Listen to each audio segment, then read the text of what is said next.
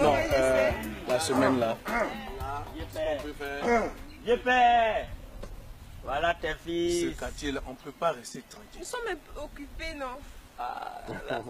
Bon, vous voulez quoi? Viens. Chérie, attends. Elle a dit que nous sommes occupés. Moi, je dirais on est très très occupés. Dégagés. Ah. Donc tu disais que tu voulais... Non, ne parle pas ça. Je paie. Oui. Tu as dit quoi? Qui ça? Hey, tu dis quoi? Non, je paie. donc c'est nous qui ne sommes pas occupés. Chérie, laisse-moi. Donc c'est nous qui ne sommes pas occupés. Ah. Hein? Non, vraiment, Tu as quoi? Mets-toi à genoux. À genoux. Enlève ça sur ta tête. Quelle connerie là. Non, nous on n'est pas occupés. Toi-même, tu es plus occupé. Non, pas rien à faire, mais tu nous dis que tu es occupé. Toi, Tu es occupé, non? tu avais ta fille et tu penses que tu avais une femme. Oh. Bâtard là. Donc tout ce que tu as. Allez. Elle a bien fait d'oublier ça. Ok, enlève tes orteils là-dessus. Tu n'as pas. Hein? Tu as quel portable?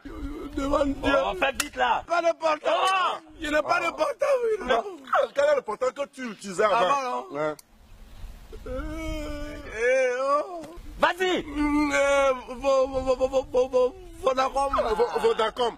Ça fait V-O-D-A-C-O-M. Ça fait 7 lettres. Ouais. Il faut écrire ça sur lui. Donne-moi le bic. Ok. Le bic. Écris ça sur qui? Voilà le bic. Il va écrire quoi? Et Vodafcom. Vodafone. Non, je me suis trompé. Pourquoi? Devant Dieu. Hein?